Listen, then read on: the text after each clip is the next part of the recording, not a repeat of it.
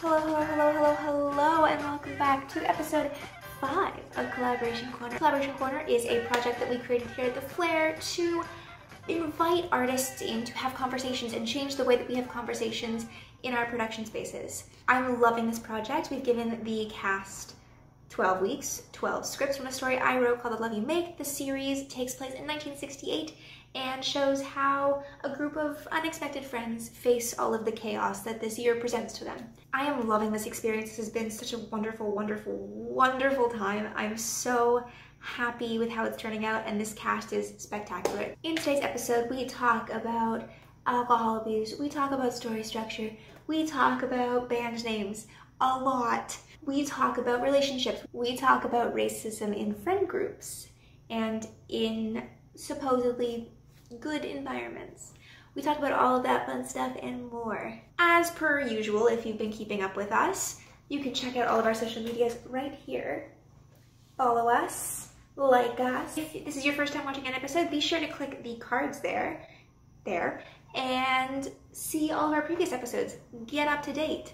There's so much coming, but so much is already out there, so go check that out. And again, as per usual, be sure to go check out our Patreon. Support us in any way you can. Even $1 helps, honestly. So without any further ado, ladies and gentlemen, here is Collaboration Corner of The Love You Make, Part 5. So let's get right into it. The Love You Make, Chapter 5, May 1968, or Life's a Bit Better When You Dance to the Music, Don't You Think? So we fade in. The music cue is A Beautiful Morning by the Rascals. Hazel stands in the foyer with the phone to her ear, waiting and listening. Rich and Diana wander up to the front door. Some guy walks past him, brushing into his shoulder and knocking him off balance. Evelyn sits on a bed while on the phone, talking with Phil beside her. He's wrapped up in a book with an arm around her. She hangs up the phone and leans on Phil. Hazel hangs up the phone and slumps back down. Jim enters the den and sits beside her. He has a half-full glass in his hands. He finishes the drink and looks at Hazel. She shakes her head, gets up, and goes up the stairs. Valerie opens the closet and pulls out the paper bags. She throws them into a massive black plastic bag she's rested on the bed. She ties up the bag and sits down on the edge of the bed as Charlie enters the room. He goes to the dresser, grabs a joint, and leaves her alone. Title card, The Love You Make, timestamp May 1968. Charlie is asleep on the counter again, no surprise. Hazel enters and begins to take off her coat. She tosses it over the counter, then goes to the record player and turns it on. Music cue, She's a Heartbreaker by Gene Pitney. Hazel goes over to the counter and sits on the edge. She gently shakes Charlie's shoulder. I'm awake, asshole. Oh, sorry. Did you hear about the protest in France? Yeah? It's a bit like Les Miserables, huh? What? With barricades and... Forget it. What were they protesting? Surprise, surprise. The police. It's nice to know other countries are struggling too. Makes all of our troubles feel more universal, like we're all in this together. You make it sound like a Tupperware party. You've clearly never been to a Tupperware party. Rich enters in a hurry. CJ, Hazel, I have the best news. I was talking to Walt last night about the band. We're good. You know, we're doing well. I guess this boss must have been listening and he called me about us and offered us a gig. You're kidding. This seems very sudden, and oh, look at that, I'm suddenly having difficulty breathing. Come on, we're ready. Well, who's going to be listening to us? Thanks, man. Hey, we don't have a name yet, Rich. You're a fucking idiot. Why are you so crappy today? Don't look at me. I have no clue what's going on. He was fine just a few days ago. He was great, actually. Ever since that sit-in. The one he ditched. Yeah, I'm still fucking pissed about that. Look, Charlie's like one of those swinging things on a clock. A pendulum? He's like that, swinging back and forth. What makes him swing the other way? What's so funny? He likes to keep secrets. That's all I know. He's not really good at... You know what? Let me rephrase. He's not really good. The most he's ever told me was Eric and the accident. What accident? I can't tell you something he doesn't want you to know, Hazel. Hey, have a name yet? Confusing baggage? Evelyn enters the shop. The bell rings as she opens the door. She puts down her umbrella and shakes it out. Good morning. How can you people be so cheery in the morning? Drugs, probably. Excuse me, I would never. Are you okay? Yeah, I just feel like someone's sitting on my chest. You want some water? No, I'll be fine. Evelyn, you're creative-ish, right? Want to help us come up with a band name? Band name? Why do you need a band name? Well, the Beatles are holding a contest to rename themselves. What do you think, Evelyn? You're in a band? The three of you? We have a winner. Why? It's fun. We haven't done much, though, and we don't have a name or music to perform, but we do have a performance coming up thanks to Rich. When is it? Later this week? Later this week at some point, I guess. So we need a name and music to perform and an audience. And some courage. You know, I think we really hit gold with the last band name. No, we didn't. It was an awful name. It was ironic. No one wanted to hire us. So we call the band Always Performing because we're amazing. Then we'd just be lying. You could name yourself after something. What if we just call ourselves the band you're about to hear? Then we're not lying. But naming it after something will make it memorable, right? And cheap. Evelyn, it was nice to see you. But you should probably get going before Charlie punches a wall in. Well, I wanted to talk to Hazel, actually. Do you want to go outside? Sure. Hazel grabs her coat and makes for the door. Evelyn stares at Rich for a beat, then follows Hazel out. Outside the graveyard, Hazel shuts the door of the shop behind herself and Evelyn. She has her raincoat on and pulls her hood up as Evelyn opens her umbrella. What's going on? Did you get the result back finally? I'm sorry. Evelyn. I took your advice. I went back and got another test. And it's the same. The same. I need you to tell me everything's gonna be okay. Evelyn, everything's going to be okay. We can fix this. I can talk to Dad. I'm sure he knows someone who can help you. It'll be underground, but that's okay. I know people who have been okay. It's mostly safe, right? You're going to be okay, Evelyn. I promise. We can just keep it a secret between you and me until we can fix this. I don't want to talk to your dad about it. I don't want you to talk to your dad about it. If you tell him, my mom will find out. He'd never tell her. But someone would, Hazel. I don't know what to do, but I don't want anyone to know until I figure this out. You don't have a lot of time. I know. Can I help you? We can weigh pros and cons together. I don't even want to think about it. You have to. This is literally life or death, Hazel. Give me some time to come to terms with it. God, I thought you'd be more supportive. What's there to be supportive of? I'm pregnant, Hazel! I'm going to just stop there. Does anybody have anything they want to say about anything that just happened? Yikes. She's pregnant, Hazel. She sure is. She sure is. Just so everyone knows, I still haven't named this goddamn band, so if anybody has any ideas, they're more than appreciated. The damn Chaos spell. Zone. The Chaos Zone. I like confusing baggage, honestly. That works for me. Damp spell is worse than dry spell. I'm sorry. I think it's amazing. The damp moist spell. spell. No. Spell. No. Yes. Honestly, I think that one's better. Spell. Just name it Moist. MOIS. I support Charlie and his contribution to the naming of the band. I mean, then you could do Moist Towelette, and then that's it. That's the whole thing. Ew. I think Moist Towelette is at the top of the list right now. No, it's not. Towelette is a worse word than moist. It's a nasty word. Just say towel. I don't know. Towelette. Moist towel seems way worse than moist towelette. Moist Towelette, for some reason, just sounds more clean than Yeah, moist it's just towel. a little bit of moisture on a little bit of towel. It's just that little bit of French that makes it clean. Yeah. Oh, God. Can I pitch in about something that has nothing to do with the band name Please. or whatever we're talking about? Please. In that scene, we have more alluding to Hazel having a lot of anxiety there. I was picking up on that. Obviously, when I read the script, I could see that it was there, but I felt like watching it come to life, I could feel it as someone who does struggle with anxiety, especially when it keeps coming back up just subtly. I don't think it's being pushed in your face hey, she's feeling really anxious, but she just kind of peppers in like, oh, it's fine. It just feels like someone's sitting on my chest. What's up? How's it?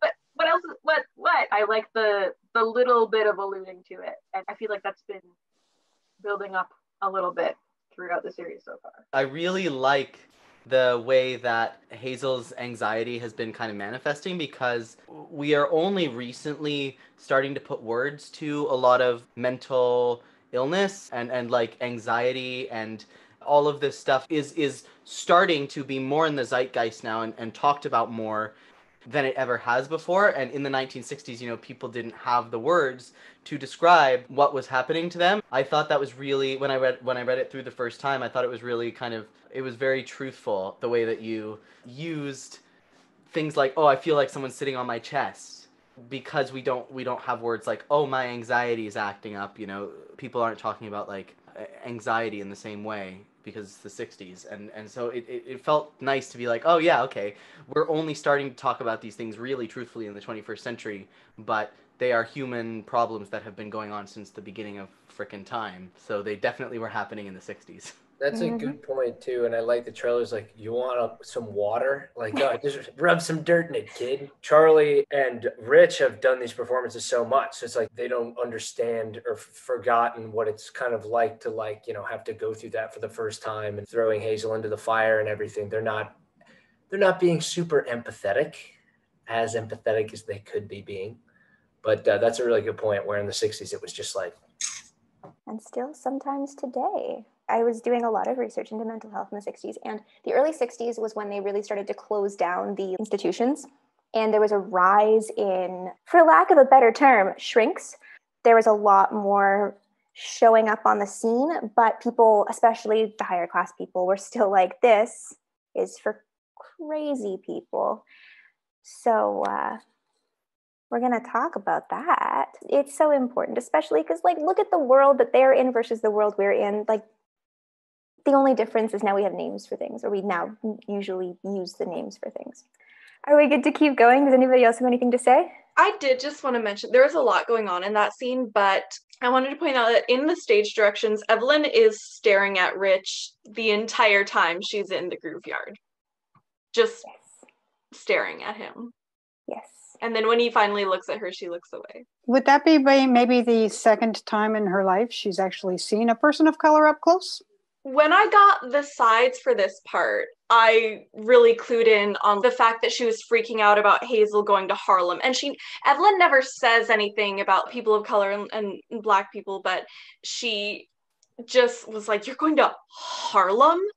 I know what happens in Harlem. And I was like, okay, I know exactly what that means. I know what kind of person Evelyn is. It probably is one of the first times that she is interacting with a person of color up close, and she only knows what she's heard, and she's a rich white woman in the 1960s. When I first read this script, that was the first thing I noticed, was like, oh, and it keeps saying, and she's staring at Rich, and she's staring at Rich again. And then I remembered, like we talked about last week, you know, within the group there may be some problems with racism, you know, in different forms. And I think it's an interesting reminder that it doesn't always have to be someone like blatantly using like hate speech or something like that. Like, sometimes it's just really subtle things that are ingrained in, because she is a rich white woman in the 1960s. Some subtle microaggressions. You know, it's things that are ingrained in her. She might not be saying anything out loud, but it's like, you can tell that she is uncomfortable. Yeah, for sure. I always thought of Evelyn as the racist character. And I imagine there are a lot of racist characters in the 1960s. Yeah, what you're saying about even like within their group and the microaggressions, for sure. Because obviously Evelyn's not the kind of person to get violent, and I think she might even be too nervous to actually say something directly, obviously outwardly racist, but she's definitely got that prejudice going on. I mean, Evelyn's kind of a likable character to me. She's not like Dawn or Lois or one of the other characters that kind of have like an incentive vibe about them. She's very like innocent and like nice. And so you might expect this more from like the other characters who like to make off-color jokes and stuff like that. But I like that that it's coming from her, because racists aren't always mean people. Racists are your friends. Racists are people who are trying their best, but they're still Racist. They're still racist. It can come from anybody. You never really know. Not everybody who supports Donald Trump and not everybody who's racist is a stereotypical monster.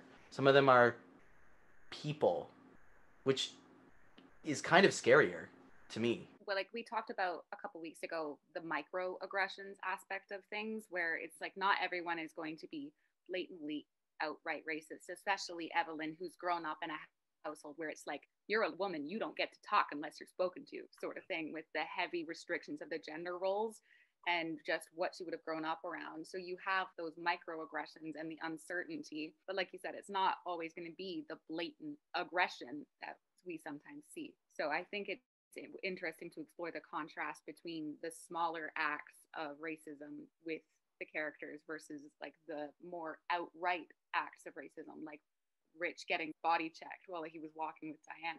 I agree with everything you guys said. Good job. Does anybody else have anything they want to add to this conversation? I am reading all of your name ideas. I don't hate some of them. Stay tuned for next week, I guess. I'll pick one. You don't like the moist towelette? I'm team missed connections. I really what about misconnections? Hello? I said I didn't hate all of them. I really liked Misconnections. It's Aerosmith. your piece. Aerosmith, I'm with it. Name Aerosmith. that That's really the one. resonates with you. Good job, Will. I'll find a way to make something work. Hear me out. What about the insects? The beetles? The insects? Hear me out. What about One Direction? But we hate them. What about Wrong Direction? Two directions. New directions. Leave them alone. Bisexuality. Hint to bisexuality. A pendulum. New directions. Only goes in two directions. From Glee. So we call it pendulum. Pendulum. New Directions is run by Will Schuester, played by Matthew Morrison. Literally the dog. Good night. Well, we're going to get back to this. We're going to get back to the script at hand. Thank you so much for all of your ideas. I reject most of them, but thank you for your We're all interior. fired now. John sits on the sofa with a cup of coffee. Florence comes into the den and stands in the archway watching too. Recently, the Viet Cong and North Vietnam attacked South Vietnam in 119 locations. As well, though unsure if these events are connected, 5 journalists were murdered in Saigon by what is believed to be Viet Cong soldiers. Florence turns off the TV. Everything's so morbid these days, John. There's no use in paying it any attention. The front door opens. Jim and Hazel walk in, carrying shopping bags. Oh, good you're home. How was your appointment? Fine. It was nice to get out of the house, wasn't it? It was nice to distract ourselves. I tried to twist Dad's arm into seeing a film after his appointment, too. The Odd Couple is playing, and that was a great play. I thought we needed a good laugh. We should see The Odd Couple. Jack Lemmon is a national treasure after all, but Dad said no. Mary really enjoyed that play. Do you want a drink, Dad? That would be nice. Goes into the den. She goes to the bar cart and reaches for a bottle, but there are none there. Where's the... Gone. Bonnie helped me clean it all up. Is she here? I sent her home for the night.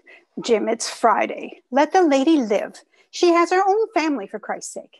We had a lovely chat about her nieces. Wonderful dancers. She says one of them is training with the American Ballet something or other. It starts with a T. Terrible at names over here. I always wanted to dance, but I never could. I can keep talking if you'd like. You know I'm good at it.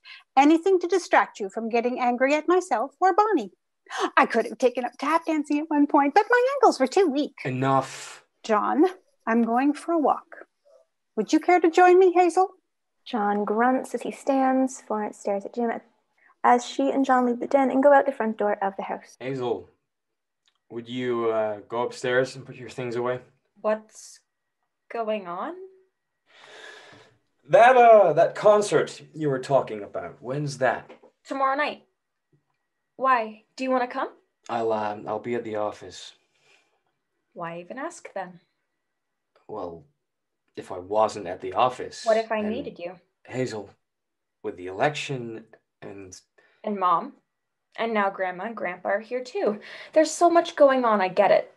You're prioritizing, that's fine. I can take a back seat for now. I'm not upset. Why would I ever be upset? Hey. What's gone into you? I'm doing something exciting and cool and interesting, and you're more hung up on whether there's alcohol in the house. And if LBJ is going to give you a call, he's not calling you. You're just a deputy. I'm your daughter. I'm literally your flesh and blood. I'm your only daughter, and you could completely care less. Weren't you just arguing with me about whether or not I was going to go to college last year? And now you couldn't give two shits about where I am. Excuse me? Would you like to keep living here, or do you want to leave? Sure, I can stay with someone else. I have friends. Do you have friends? I only ever see you around people you pay and the phone. Hazel grabs her bag from the foyer and runs up the stairs. As soon as she's gone, Mary sits down beside Jim. What was that, Jim? What did you expect me to say? Jim, she's 19 years old. She's figuring it out. She can't say things like that to us. She needs to go away for school. That'll knock some sense into her, some responsibility. It did me good at her age. She doesn't want to go, Jim. We have to respect that. It's her decision. Maybe her decision is wrong. Jim, you're so stubborn.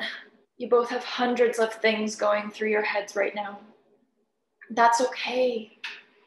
Her going to college should not be your number one concern for either of you right now. I know you're using it as a distraction, but Jim, we can be honest with ourselves. I'm not getting any better. Yes, you will. Let's be realistic. I worry about you too. There's no need to worry about me. I know you've been drinking again. I could repeat to you what the doctors said, but I know you won't listen. Just promise me, whatever happens, whenever I go, you'll look after yourself too. He looks at where she was sitting, now empty. In Hazel's bedroom, she lies across her bed with the radio on. Her collection of records has grown exponentially in the corner of the room. A poster advertising the dry spell playing at some bar lays across her dresser. Knock at the door. Yes? What? Can I come in? I thought they got rid of all the alcohol. Bonnie left one bottle and a note saying you and I need to talk about me. What? Are you a murderer or something? Do you never sleep? Are you a vampire? Am I a vampire? No.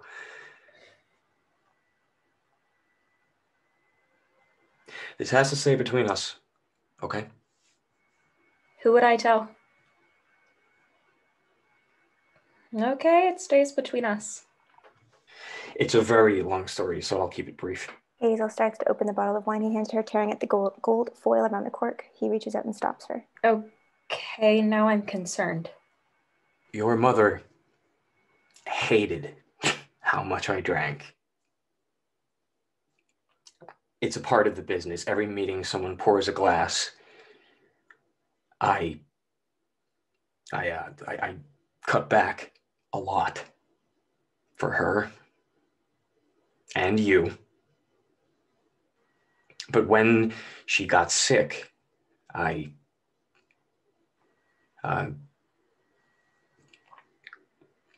doctor is concerned that he called it a disease. What is? The drinking. Oh. Are you okay? I will be. I promise. I'm holding you to that. Have I ever broken a promise? Well... I promise. So, should we get rid of this? You should. You could ask Henry Price if he wants to share a bottle of wine. Dad, I swear to God if you bring up Henry Price one more time. I just think you'd be a good match. But hey, what do I know? Stay on topic, Dad. You're okay. I'm okay. And now you know everything. I know everything now? Well, maybe not everything. But you know as much as I know. Thank you for telling me. Yeah, well, you're smarter than me. You were gonna figure it out eventually. So now you're saying I know more than you? Oh, no. Let me take that back. No, absolutely not. You're too smart for your own good. That's your fault. You didn't let me watch television unless I read a chapter. And look how much it helped in the end. I reference books all the time and no one knows what I'm talking about. It's not my fault you're a bummer. Excuse me? Where'd you learn that slang? You made me watch your shows after you finished those books, Hazel. The Monkeys, Leave It a Beaver, Petticoat Junction, The Dick Van Dyke Show. What is wrong with Dick Van Dyke? You make me watch Bonanza on Star Trek every week. Hey, you like Star Trek. I like parts of Star Trek. Do we want to take a short pause and talk about that? Oh, man, that's my heart. I need to speak about, I knew I was going to need to speak about this when I read the script, but the line where she's like, we both know I'm not getting better. Every time I'm like, oh, I've been stabbed in the heart. Oh, I've been attacked. The way that Mary is integrated into the story, you never know exactly what her timeline is when she's there, because you're kind of just like, oh, this is a memory of her, but you don't know exactly when. And so the fact that that's just kind of like, oh, you know, we had an argument, and then she just drops the bomb, and you're like, oh, she's dying. Like, we knew she was dead already, but for some reason this still hurts so much. I'm guessing we can start piecing together as to when these conversations are happening, though, right? Yep. Because of little giveaways. So I'm taking it this was about a year ago. Yeah, about a year and a half. Year and a half ago. With this is when they were saying about the argument a year ago about college, right? Without, you know, being blunt about it, with all the morbidity of dying and all that sort of stuff that you have. I think it's nice that you have the dynamic shift after the talk about the alcoholism. I think that's really, really nice. I think that captures a lot of the family essence of what used to be between Jim and Hazel. It's still in existence, but I think it's one of those things that, like, he's keeping himself to himself. I empathize a lot with Jim. He's the sort of person that when he's got problems, he's the only person that can solve that problem. He's the only person that knows he can do this work and stuff like that, and keeps everything else around him. What he feels like is in a bubble, but actually he's pushing everybody away. It's like he's trying to protect everything, but actually what he's doing is that. It's not that. Alcoholism is really, it's prevalent everywhere, and I think it's right that you put it into the fact that it's a part of business. It's a part of, you know, the coercing, the chatting to people within business and stuff like that, and making deals and all that sort of stuff. It just makes me think of Room When It Happened from Hamilton. Thank you very much. I personally would like to see that scene explored a little tiny bit more. There's so much skirting around what he's actually trying to say that I think that maybe the point of what is actually he's trying to say is being lost a little tiny bit. Because when I was reading it, there's so much stammering and so the morality and the mortality of what he actually is, sort of thing. But yeah, I'd love to see that sort of explored a little tiny bit more, maybe little tiny changes. But I love that scene. That scene is really nice, especially the end. I was like, oh my God, this is just going to go down a rabbit. Oh no, it doesn't. They bring themselves out of a rabbit hole. That's really nice. The original scene that I edited down to this was a lot more specific to the point and didn't have the ending there. But we were talking about how he wasn't being specific and kept saying like, no, I'm fine. Don't worry about it. Like, it's hard for him to express how he's feeling. So I was sort of going that route with it. And like a lot of, well, all of the characters are based on people that I know. So the person that comes to mind sometimes when I'm writing for Jim, I think about like the interactions I've had with this person. And so much of this scene is based on that. Yeah. So that's kind of where my mind was going with skirting around the fact he doesn't see this as something that people need to know because this is his problem, his business. Issue. Yeah. I actually think it's really interesting that you say that, Jay, because I was going to say, wow, it is so excruciatingly painful to watch Jim struggle to find these words. In this whole script, something that you do very well, Aurora, is talking about big issues without just dropping words for effect. It took Evelyn a really long time to say, I'm pregnant.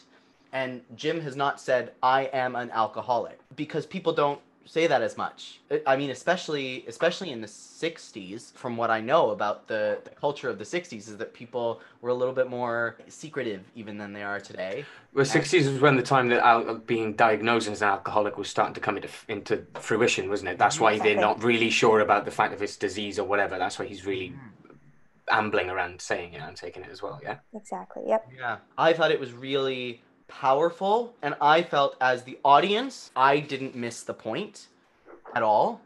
But I also get that as the actor in the scene, it would be really easy to feel like you didn't get your point across because you know when we're not our most articulate selves and we no, I get you. look back I think it's like, probably just me. It's probably just me because I like to articulate my point as Jay, but like as Jim, it's difficult. Do you know what I mean? Well, and the thing is, Jim is probably kicking himself for stuttering so much. Yeah, probably. Right after the scene happens, I think the fact that you feel that way as the actor, I think we saw the character feel that way. We saw the character be like, I'm not communicating this properly, but I don't know how to communicate it properly. I think he was frustrated with himself. Then Aurora, it's just me, babe. The writing's great. Well, does anybody else have anything on that specifically?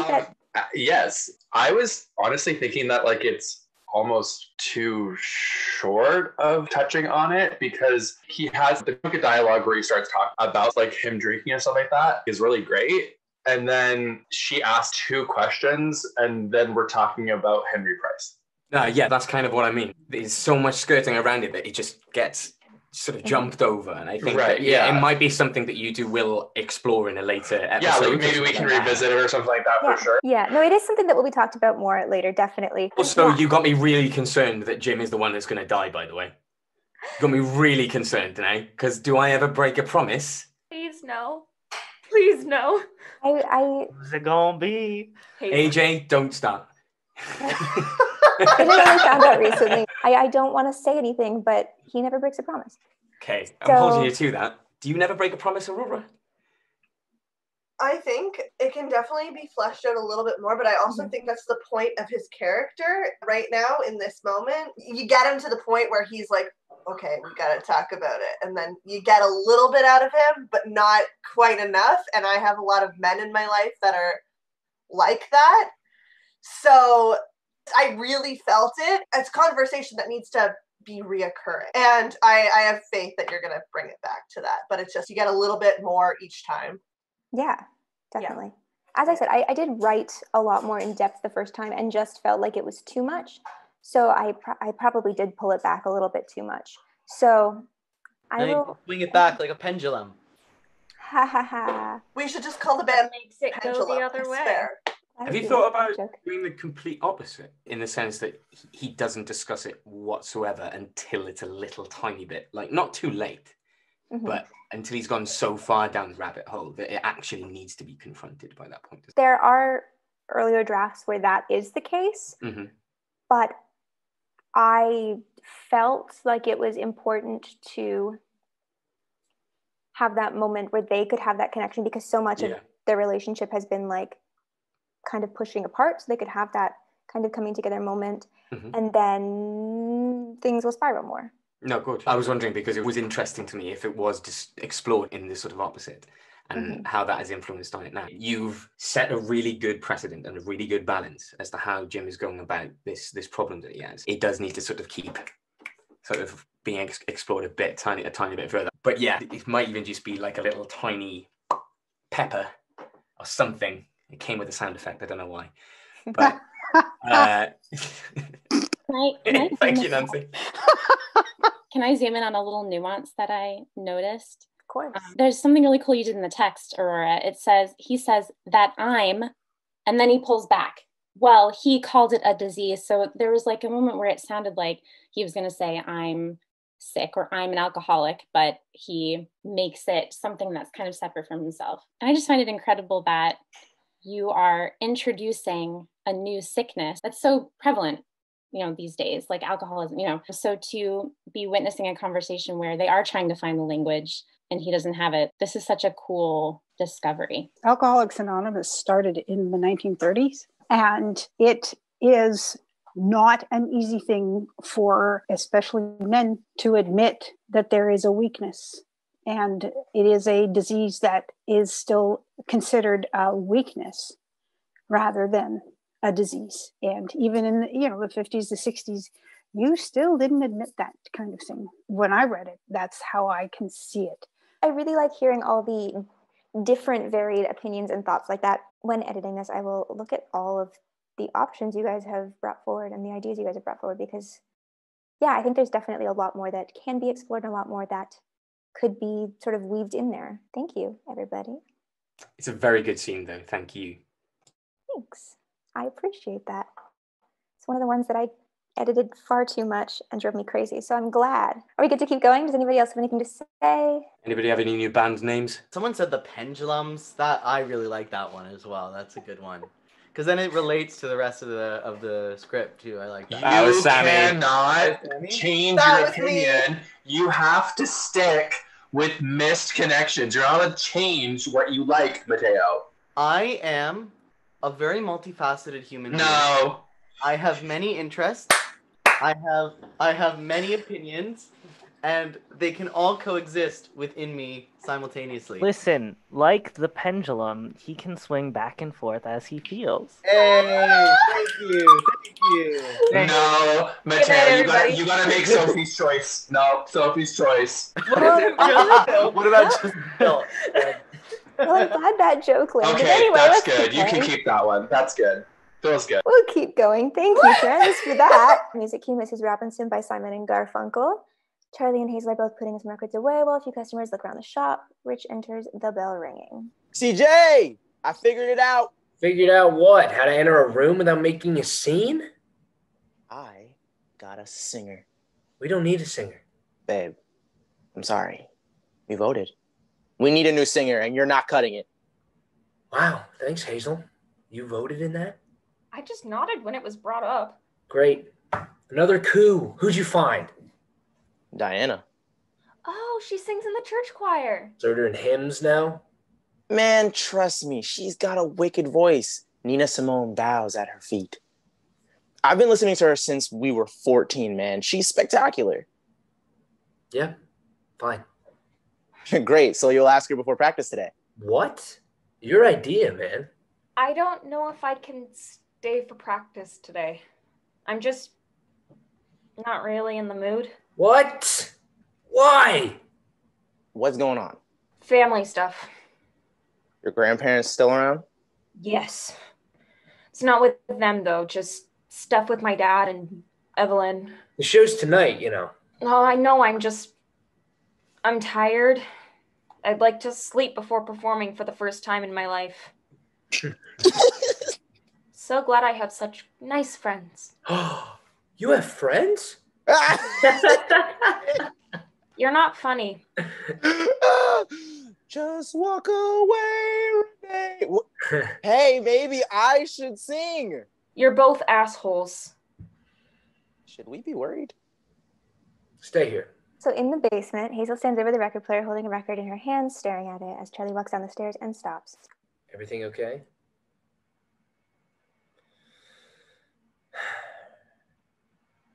Good record.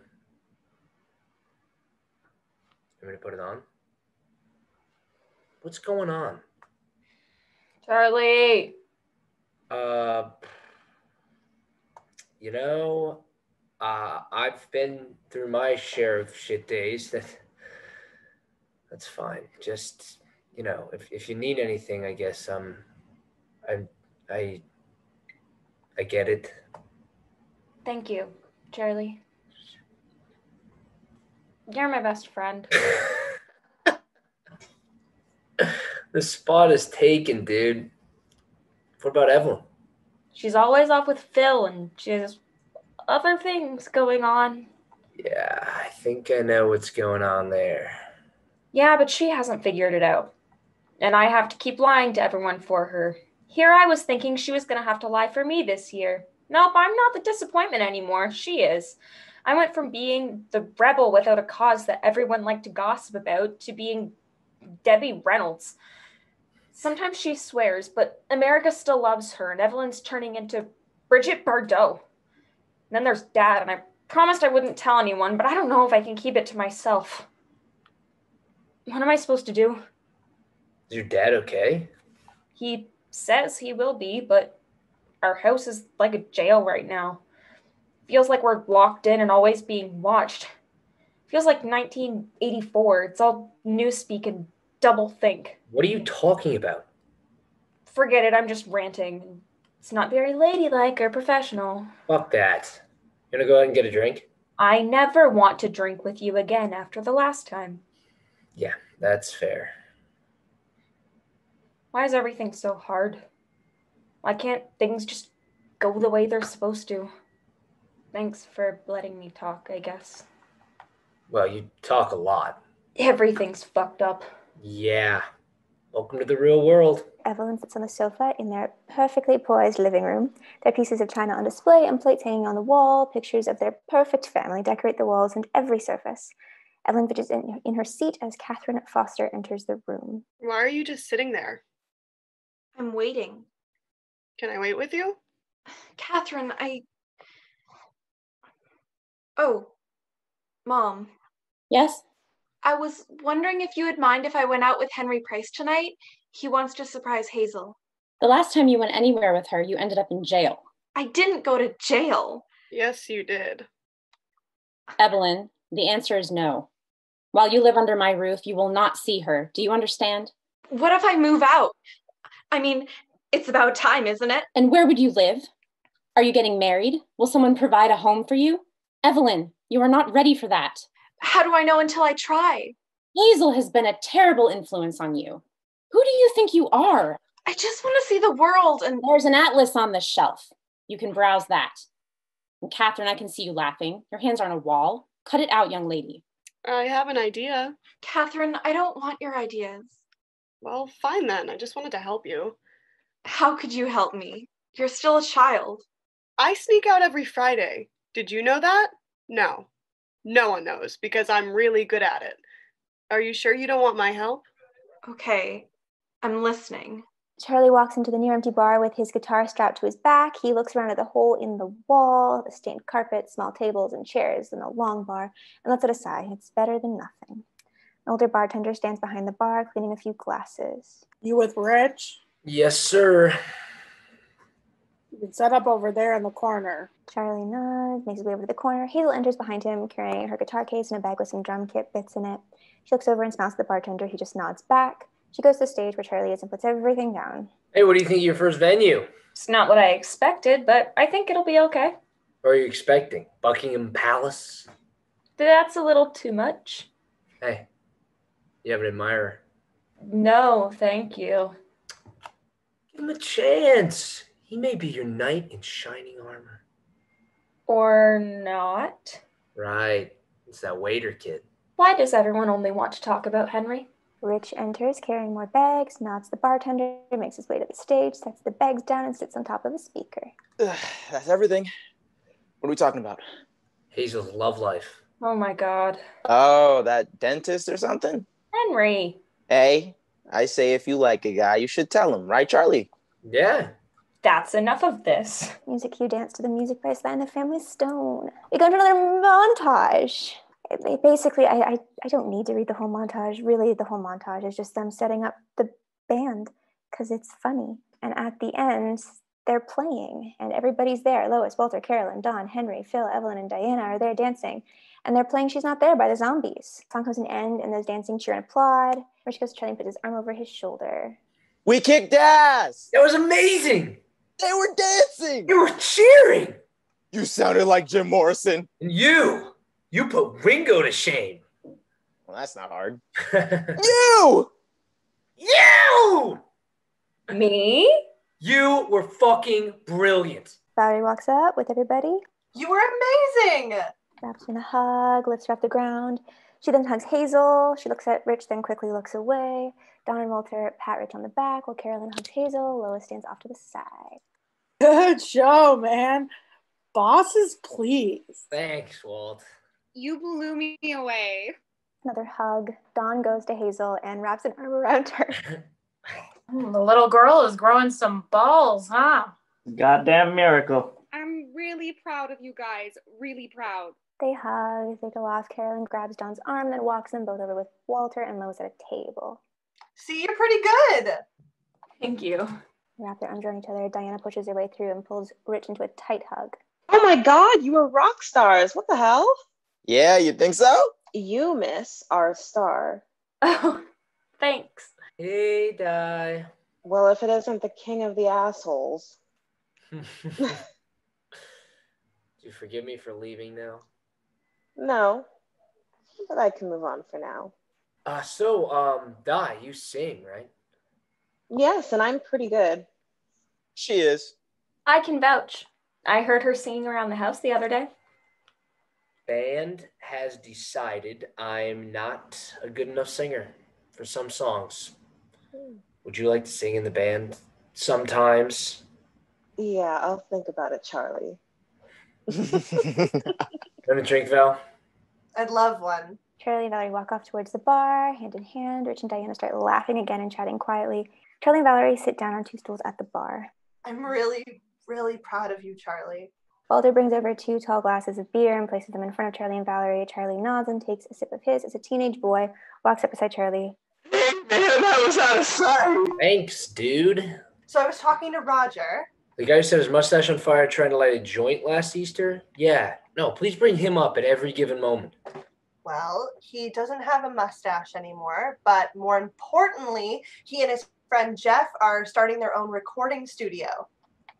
Oh?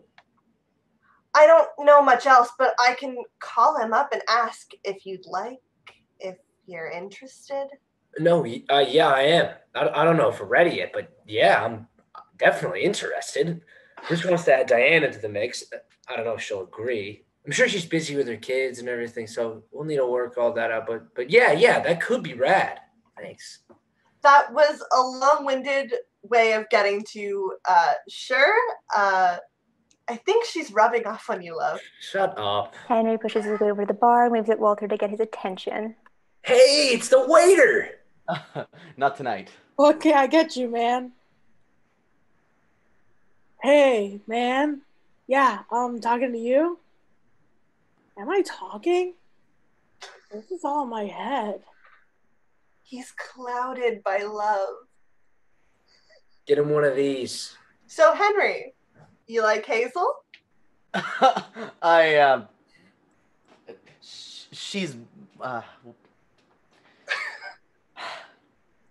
well, she's great. We've known each other for so long, though. There's no chance. There's no harm in telling her how you feel. I don't want to hurt her. She's been through enough shit recently. A guy who cares. Now that's new. Hey. Who tells you you'd hurt her? I don't know. How many more chances are you going to have? Hazel talks about you a lot. It's getting annoying. Put us out of our misery, man. I'm feeling very attacked. Good. Can I have that drink now? Or 4? Walter drops Henry's drink off. Charlie grabs his drink, stands, and nods Henry over towards Hazel. Valerie gets up and follows as they push through the crowd. Henry takes his drink, takes a massive sip, and follows them. Meanwhile, Hazel is packing up her guitar when Dawn walks up carrying 2 drinks. Look at you. Why are you all alone? Drink? Oh, no thank you. I'm all right. Come on, just take it. All right then. Thank you. I didn't know you were coming tonight. Better than staying in. Staying in can be good, especially when it's with people you like. For example, my family and I have often stayed in on weekend nights, and we have a very enjoyable time listening to records or just talking about our days. Some of the best days are spent in, I believe, in your own space.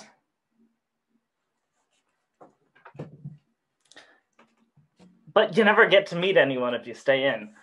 Evelyn and Phil push through the crowd. Hazel! Oh my God, you came. That was so cool. My best friend's a rock star.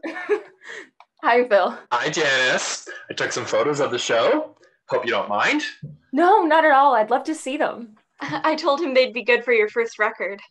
Charlie grabs Rich and Diana in the crowd and pulls them with them towards Hazel. Sure. Thanks so much for coming. Of course. I mean, I may have broken my mother's heart in the process, but it was worth it.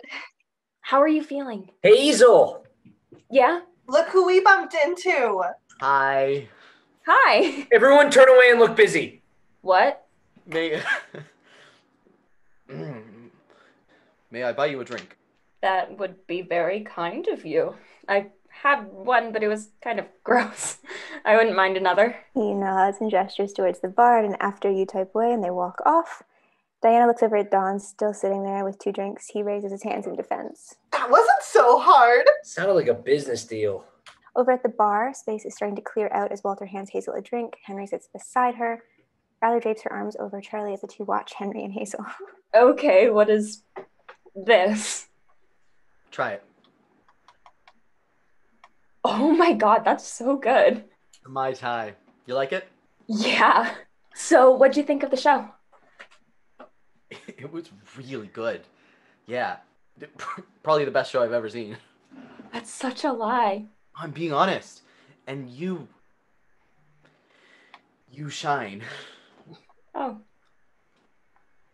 Thank you. Riley nods the whole group over just a little closer. Everyone migrates just a few steps closer. So, do you remember that night a few months ago when you had a bit too much to drink and... Yes, I do. God, I was hoping you'd forgotten. I'm very sorry about that. Not my proudest moment or moments. Oh, no, it's okay. I wasn't mad. Oh. Good, I'm glad. Yes. I am too. This is awkward, It's very awkward. but I think it's okay. What's okay? Awkward. Well, only if this goes how I think it's going. And how's that? Well, I think you're going to ask me to go on a date with you. And if that's the case, then my answer would be yes. Is that the case? Yes, that is the case. Oh, thank goodness. I was worried for a moment that you were just gonna completely turn your back on me. I wouldn't dream of it. I think they just heard everything we said. We did! Music cue Blue Eyes by Don Partridge. Hazel and Henry walk up to the front door, followed closely by Evelyn and Phil. The spare room is still open if you want it. I don't think I should. I'll just walk home from here. Mom doesn't know I snuck out. I'll drop by tomorrow. Get a room. You sure you'll be okay? I'll be fine. If you're sick again, you call me. I will. Thank you for coming tonight. I'm glad I came. Best night of my life. He quickly kisses her, then lets go of her. Phil smiles and nods to Hazel, then starts to walk back to their car. Oh my god. I know. The door behind them opens, they both turn. Bonnie stands there. Hazel. Oh, hi. I won't tell your father. Come in. I made tea. Do we want to take a slight pause and talk about all that nonsense? That was so much fun. My face hurts from smiling.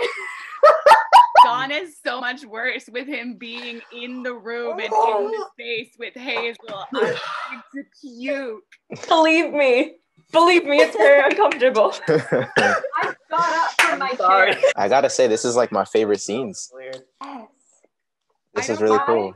Who is more disgustingly cute, Henry and Hazel or Evelyn and Phil? I know we've all been waiting for this for so long, but I've just been maniacally squealing and laughing at this whole scene because it's so like perfectly awkward. And Henry, poor Henry, he's trying his best. He's like, wow, yeah, yes, I was going to ask you that. How did you know? Like, I'm like, Henry, honey, it's like, you're trying so hard, and I love you for it.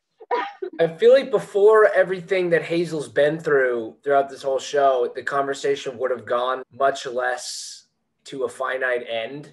But like, because she's matured so much throughout the show, she's been able to be like, this is what you're gonna do, and I'm gonna say yes. Exactly. I picked up on that when I read through it. I was like, she's stepping up. She's Yeah. like, you're gonna ask me on a date, I'm gonna say yes, and everything's gonna be good. When I was reading it, I was like, whoa, so much is happening. And then seeing it come to life with everybody going, I was like, this is actually really cool. I really want to see this like on a screen. And I really like the moment where Charlie's like, everyone acts like you're doing something. That was accurate. That was very accurate. It was fun to just sit there and be like, I'm just watching. Tell us more. When Phil is just like, oh my God, if you throw up even once, you have to call me, as if that's not every man with a pregnant girlfriend or wife ever, or every man with a newborn baby. Oh, I'm sorry, you need to breathe. Let me do it for you. Also, the fact that Bonnie saw everything, love that. She was just like, Bonnie's all-knowing. I said, she is. Bonnie knows everything. Are we good to move on? Does anybody have anything else they want to say? No? Good to go. I just want to add, we need to protect Henry at all costs. If Henry dies, done. Yeah, if you kill Henry out of all these characters, but what kind of a monster would do such a thing? I It's can't. British television for you. Henry is so. Oh, I can't not love Henry. He's just like the best parts of everyone, kind of condensed. He's really. That's why he must die. He needs to learn. He needs to learn how to. Yeah, classic build them up so you can He's knock the them heart. down. Yeah. They do it in British shows all the time. They make him the heart and then they Yes, end it in they a brutal way. do. If there is an option to either kill off Jim or Henry, take Jim. Take him. Oh, wow. Honestly. He's like, He I is volunteer as a tribute. cherub. Or I do. See, the Whoa. thing is, I don't think Hazel could, like, get through I'm here. losing Henry or her dad. I'm So gonna if either pass one of them out. die, I'm really curious to see what Hazel will do. My money's on Rich or Charlie, 100%. It's Evelyn. She's gonna try to do some weird abortion thing, and she's gonna die in the middle of it. This is not Spring Awakening. I keep thinking of the Spring Awakening thing. Oh my god. I keep thinking Evelyn's gonna get right. Evelyn's gonna get Venla. Mama, who bore me? Mama. Wow. Charlie and Valerie walk down the street arm in arm off in the distance somewhere Don Partridge still plays. I'm really proud of you. Thanks. I know we've been really shitty recently, but we're okay now, right? Yeah, I think so. I love you, Charlie. Yeah. Charlie, you can tell me to fuck off. I just need you to say it back. Yeah, I feel the same way. That'll do. For now. Up ahead, a small group makes their way out of a restaurant, chatting quietly. She kisses the side of his head. Eventually, I'll get it out of you. The group makes their way over towards Charlie and Valerie, going towards a car. One of them, Brenda, leads. Excuse me? She and the group squeeze by. She and Charlie make eye contact. She stops in her tracks. Charlie grips Valerie's arm and starts walking away faster. Brenda stands there staring at him as he goes. Holy crap. Music cue is Think by Aretha Franklin. Diana and Rich stand in her tiny kitchen, both with cups of coffee. He has a cigarette in his hand. So, what'd you think of that? You're very funny. So you don't want to sing with a real life band? Oh, did the Supremes call? Rock and roll band, Diana. Rock and roll band. There's nothing rock and roll about you. Oh, yeah? So what would it take? You do other people's music. You want to be rock and roll, you have to do your own music. I have my own music. That does the band. He reaches into his back pocket and pulls out a miniature notepad. He flips through a couple pages and hands it to Diana. What's this? Songs. Poetry. No. Songs. Poetry. Fucking Allen Ginsberg. You're turning into a beat. Yeah, fuck off. Shh. They'll hear you. But those are good, Rich. You should show Charlie. I'll never go for it. Well, if I do join, then I'll back you up. You won't say no to me. And Hazel's afraid of conflict, so she'll be on our side too. You just gotta back him into a corner. No, I don't want to put him in the... Stop. No, you can't be so afraid of him. I'm not afraid. Yeah, you are. That's why you need me. I smack him into shape. So you'll join the band? I said if. Please, Diana, be my Superman. Shut up and finish your coffee. You know who else can fight for me? Who? Valerie. Oh, what'd that bitch do this time? Jim sits on the sofa in the den, head in his hands with a pile of papers on the table in front of him. Bonnie sits on the love seat, going through a file in her lap. Can we move forward, Jim? Would you like some coffee? Yeah. You're doing really well, Jim. She goes off towards the kitchen. There's a knock on the door. Jim gets up and starts for the door. Hazel comes running down the stairs and gets the door first. Oh, are you getting it? You can get it. I'm just waiting for someone. Hi, Mrs. Foster. Is your father in? Good morning, Louise. You look awful. Thank you. Can I speak to you alone? A car pulls up outside the house. Hazel looks out, then looks at her dad. I'm heading out anyways. Grabs your bag and tries to squeeze her way out the door. What can I do for you, Louise? Where's my daughter? What? Bonnie enters carrying a cup of coffee. Evelyn keeps disappearing. Where is she? What's wrong? Do you know where she is? Would you like a cup of coffee, Mrs. Foster? Music cue, Take Good Care of My Baby by Bobby V. Louise stares at Bonnie. She then pushes past Jim into the house and follows Bonnie into the kitchen. Jim looks after both of them, takes a deep breath, and shuts the front door. Hazel and Henry sit across from each other in a busy restaurant with plates of food in front of them. They are laughing. We intercut that with videos from the protests in France. Rich sits in the basement with a guitar over his shoulder and a notepad in his lap. He scribbles something down on it and strums a few chords. We intercut a news report of the Scorpion submarine sinking off the coast of the Azores. Valerie sits in her car alone. She wipes her nose and leans back, closing her eyes. We intercut news of the Cantonville 9 burning draft notices with homemade... I can never pronounce that word, napalm. Evelyn lays on the sofa, crying. Phil cuddles her close. He whispers something to her. Hazel and Henry stand outside the restaurant. He fumbles his car keys and drops them, and she laughs. Charlie sits on the counter all alone. He looks around the deserted store, then slides off the counter and goes down into the basement. He goes down the stairs and sits, watching Rich strum the guitar and write. And Rich looks up at him. End of part 5. Yay. Do we have any thoughts? Things we want to talk about? I'm the one that dies, everybody. Yeah, she was wiping her nose, and at first I was like, oh no, she's crying. Why is she sad? And then I was like, oh, no, that's not what it is. And then there was like the comment where it's like, what did that bitch do this time? And I was like, what'd I do? Oh no. Who's Brenda? Who the fuck's Brenda? Who the fuck We'll is have to wait and see. Oh, that got me shook. I was really excited by that. Good. What a great introduction of a new character. She Yeah, just had to be I like didn't expect a look, and you're like, who's that? And then you don't get any answers this episode. Just holy crap. I read that scene. It broke my heart. The way that she has to like pry out of him, and he still doesn't say it back. It was just so heart-wrenching, especially because they're brought into the series already being a couple.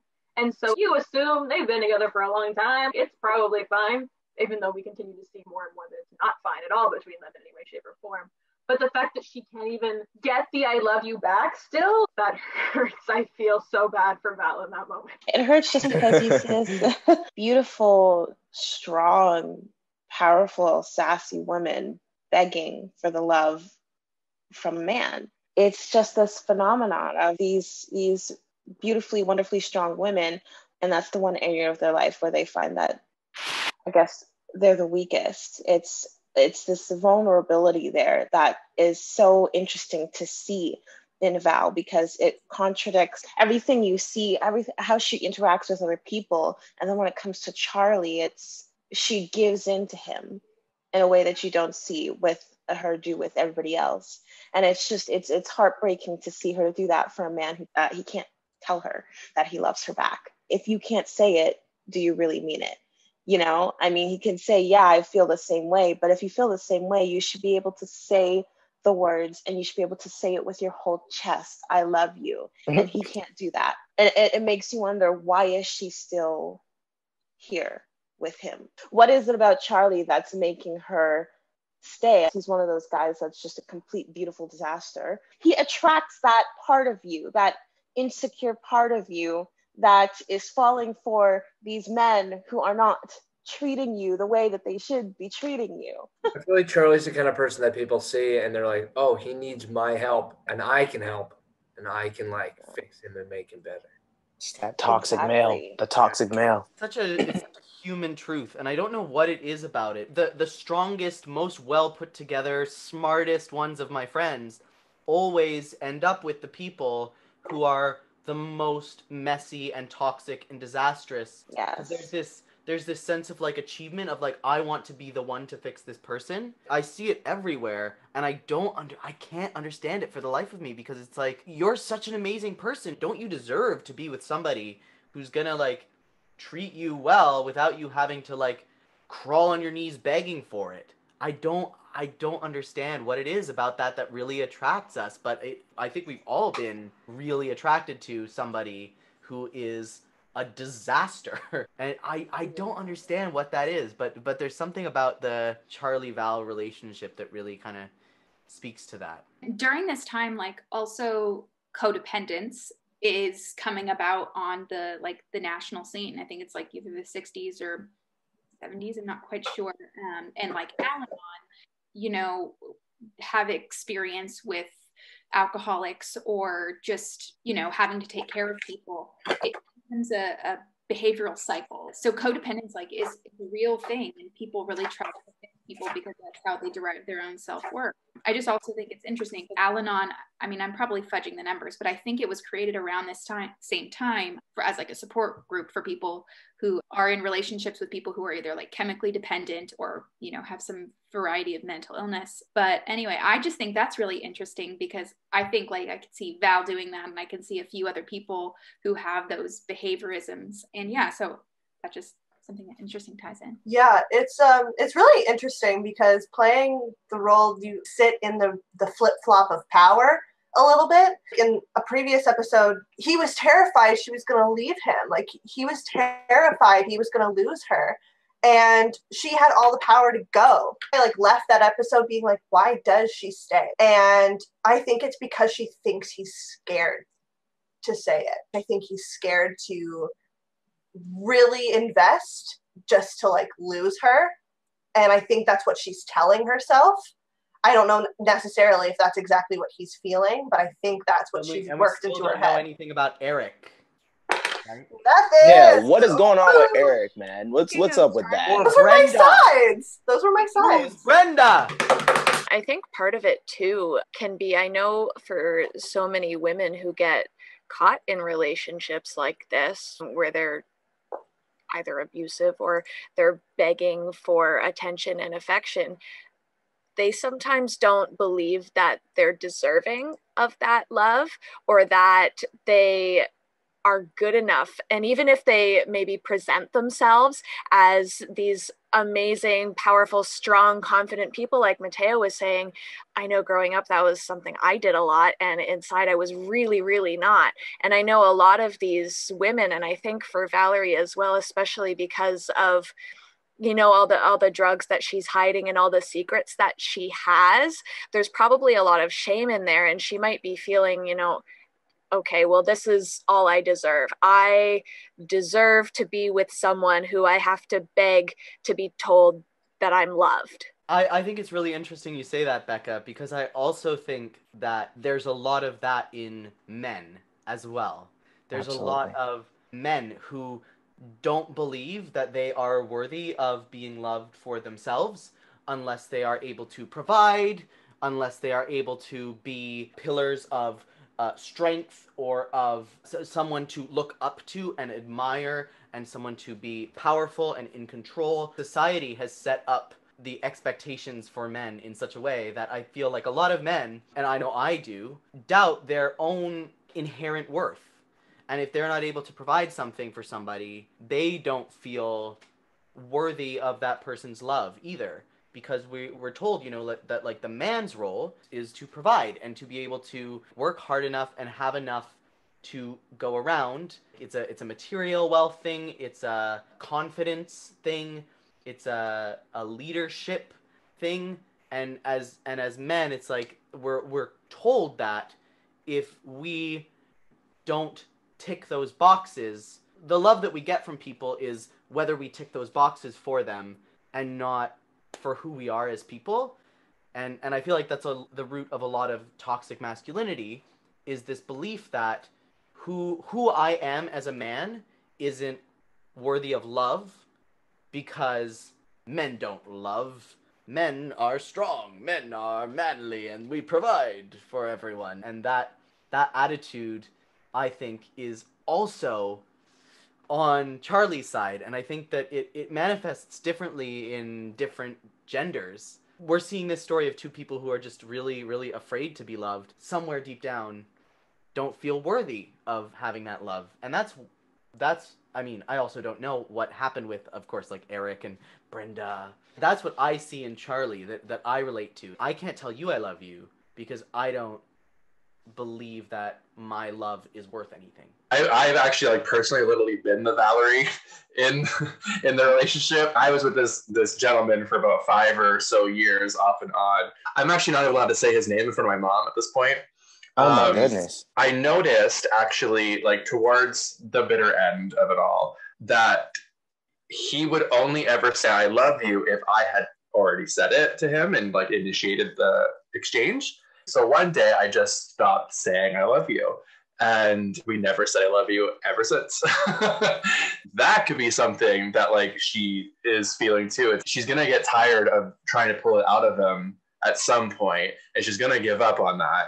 The next question is, does she pull at me and become complacent and just kind of like be in a relationship because she wants to be in a relationship and she wants to be quote unquote happy and how they're supposed to, you know, get married and do X, Y, and Z? Or is she going to be like, okay, no, like I do deserve better. You know, we can all hope that we deserve better. I've seen firsthand like what it's like from the male side, I guess. Unfortunately, the person that my brother was with was the mother of his child. And since they've been apart, it just shows how sometimes that toxic person that you're with that makes you feel as if you're not valid enough to have that love. It shows how a person can like flourish when they're out of that toxic environment. My brother is one of the hardest working men ever. He constantly is providing for his son in so many ways, and I applaud him for being a teen dad. He's doing amazing, and seeing him out of this relationship now, he's able to do that 10 times more. And not only is he able to just provide for his kid, but he's able to provide for himself. He goes to therapy. He goes to his doctor's appointments. He just got promoted to supervisor at his job, and he loves his job. He loves where he works. Whereas this person that he was with would always constantly belittle him and be like, you're terrible. You're not going to be a good dad. You can't provide. Everything you do is just so bad for us as a family. And he believed it. He didn't think he was worthy of that love. Now that he's out of that, I've never seen my brother happier. It's amazing. And it shows just how important it is to talk about specifically men's mental health. Men's mental health needs to be talked about more. I could talk about this for hours. There needs to be a focus on it. And now that he's been allowed to focus on it because there isn't a person telling him, don't focus on that. You can't focus on that. You just have to go to work, which you're terrible at doing anyways. Now he's like, no, I can go to therapy. I can go to my psychiatrist. I can talk to my dad about difficult things. I can open up to my sisters about things now. And he's a completely different person than he's ever been. It's amazing. I adore my brother. I love him. Thank you for sharing that story. That's a really, I really like that story. That's a beautiful story. And I think it is so true.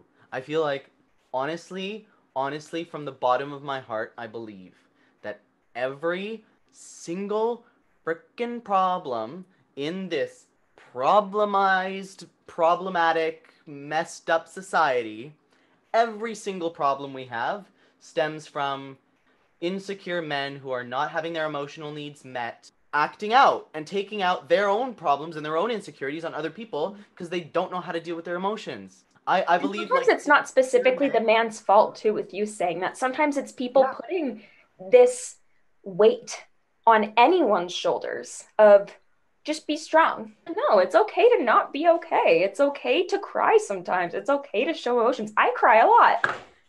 And it's okay for anyone to cry a lot. Crying is so fascinating to me because it's so like I guess it's such a personal activity in some instances. One of my friends is like, if something goes wrong, he's like, oh man, I feel like crying. It's like, do it, cry. People, like, we cry for a reason. Nobody accidentally cries. And then it's like, oh, whoops, here come the tears. It's like, it's a coping mechanism that's like biologically proven to help you cope with the situation. That's why we do it. So we can cry. And there's tons of crying coming. Oh. Well. I'm excited already. No, everything you guys are saying is exactly. The title of this piece, The Love You Make, actually comes from the Beatles song, The End. And the line is, and in the end, the love you take is equal to the love you make. So y'all are really like hitting the nail. Everything you're saying as well about mental health, especially mental health in men, is something that is so important and is important to this story as well. So that is all going to be touched on. I have been planning towards talking about mental health, so it's coming up, and I'm really pleased that we're talking about this now. This whole series is really a manifesto on the condition of the world. It just touches on everything. What it really is doing a phenomenal job of so far is showing how all of these issues are interconnected. Because they are. They so are. And they all come from the same human flaws that we all have that we haven't quite figured out how to deal with. And different generations figure out how to deal with them in different ways, but they all have them. So I'm really excited to see the crying parts. It's exciting. I'm looking forward to having the conversations about it, definitely. Bring on the deep shit. I like that. I like the deep stuff. Bring it on. Yeah, it's something I'm really passionate about. I'm glad we're going to be talking about this because we have come a very long way in being able to talk so openly about mental health issues. But I can firsthand say there are still so many stigmas that I feel like it's something that it can always be talked about constantly because, more things are coming to light. We are, as humans, are constantly evolving. So new things are always coming forward. So we always need to be talking about these things in order for people to understand them. So I'm excited about these talks about mental health. I have a quick question. This goes with the whole mental health stuff that's going on right now in terms of the story. Because we're talking about Charlie, dealing with all that stuff. And with Rich is also trying to build his confidence more because, like, from what I've been reading, it kind of seems like, Rich is like the accommodating friend. He's always there for a good time. And he told Hazel he's mad. Now he's got Diana saying, are you going to write your own music? Are you going to do what you want to do? And now he's doing it. And then we ended off on Charlie seeing him. Like, is there about to be like an ego trip from Charlie? Like, what's about to happen? Are they both about to are they going to break up the band? Are the missed connections or the cotton swabs or the... Who suggested the cotton swabs? The mildew lords? Are they separating? Like, what's happening? I swore to not say any spoilers. Of course. So I cannot say. Okay. You clapped. You were like, all right, he's on to something. I saw. Okay, all right, I'm here. Yeah, also completely unrelated before we end this shindig, just want to say, Des, love your hair. Hope you win everything that you ever look try amazing. It's about time y'all said something, okay? I was like, I was going to comment earlier on. Ain't nobody comment on my hair. I was going to comment earlier on. And I was like, how do I say this? And like, we started right away, and I was like, how do I work? I was gonna send you a DM. I was literally in the same frame of mind. Honestly, I was just like, I was finding the right time to go, Dad, your hair looks lush. So is anything related to this project, this story, before I stop recording? Anything? Protect Henry at all costs. You can't say that. You are Henry. Hey, we have to say let me do it. Protect Henry at all costs. Protect Henry at all costs. Protect Henry at all costs. Coming from Hazel herself. Get him out. Henry at all costs. Henry to life. We need to put money on this bet, so maybe we can do that in the chat. Henry dies. Fantasy. I'm sad. I would like to make Charlie and Rich get in a car crash. End of the band. That's my bet right now. Xanadu, no. Only one person dies. Only one person dies. Never mind. one It's of not them as dies, glorious and the other one is anymore. I take it back. I die. The social media aspect of the flare dies. Yeah. Guys, that's what we can't tell you. Aurora. It's just, I die.